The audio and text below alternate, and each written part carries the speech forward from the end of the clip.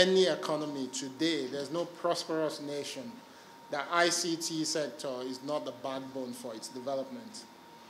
And the expression of the goodness of that sector is what you see in what we now call the digital economy globally. Digital economy, of course, in Nigeria, when you think about it thoroughly, recorded about 5.09 billion in revenue in 2019. By 2021, the revenue of the digital economy, just the digital economy, was already at about 9.97 billion. This sector or subsector, as we may call it, is being projected to generate up to 18.3 billion by 2026, just in about 2 years' time, which is just around the corner. For those who follow Nigeria, as you know, within the digital economy space, is one of the top 2 destinations for capital, foreign direct investment to technology startups on the African continent. In some years, we're number 1. Last year, I believe we raised just about $2 billion in foreign direct investment to technology startups who are the engines driving this progress. Yes, that's our chairperson coming in. I've recognized you already, but it's good to see you catch up with us, even as we get this going.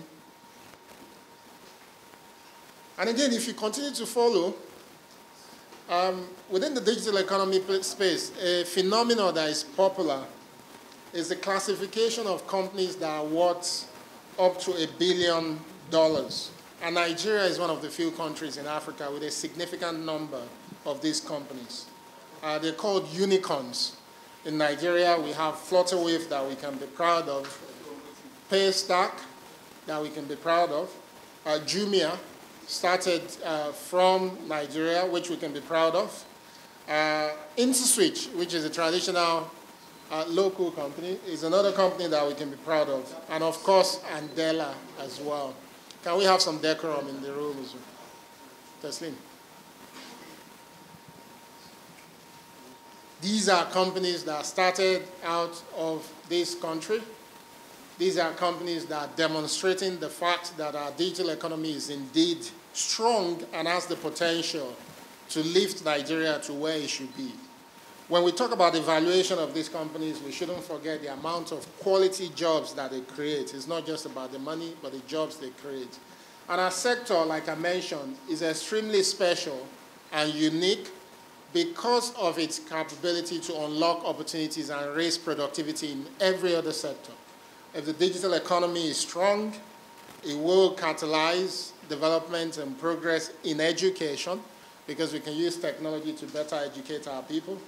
It will create job opportunities for our young people because globally there's shortage in the technology workforce. And countries like Nigeria, with our population being extremely youthful, is actually the future of the world. When you look at countries like the UK, the US, these are aging population. They're not giving birth to more kids. So their future is tied to ours really strongly, but only if we do what we need to do to strengthen our workforce locally. That is why today is a very special day. And again, I can't but appreciate both Senator Salisu and Honorable Adedeji for giving leadership to this bill. Because the bill we're here to discuss today is the bill that will accelerate the progress in our digital economy. You can imagine everything I've mentioned so far.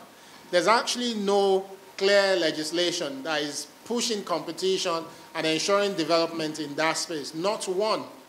We have legislations and bills that looks after so many other things, but there's no clear legislation for the national digital economy and e-governance in Nigeria.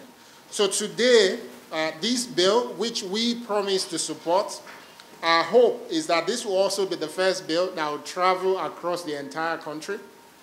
We've been seeking support, and I think we have the support of the World Bank. Again, I'd like to appreciate them for coming to our support on this important bill to ensure that we can actually take this bill to every state in Nigeria. That's what we want to do, because we consider it to be a bill that is important for all of our people, and we want to give them the opportunity to be able to review but also give feedback as well. As you hear later, we believe that the bill will support the growth and transformation of Nigeria's economy through the application and the use of digital technology in all facets of life in Nigeria. You see that this bill will create the enabling environment for fair competition to promote innovation, growth, and competitiveness for the Nigerian economy.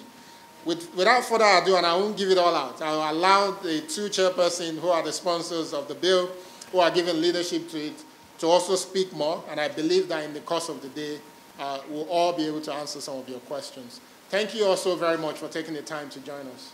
Thank you.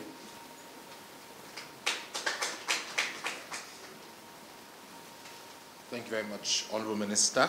And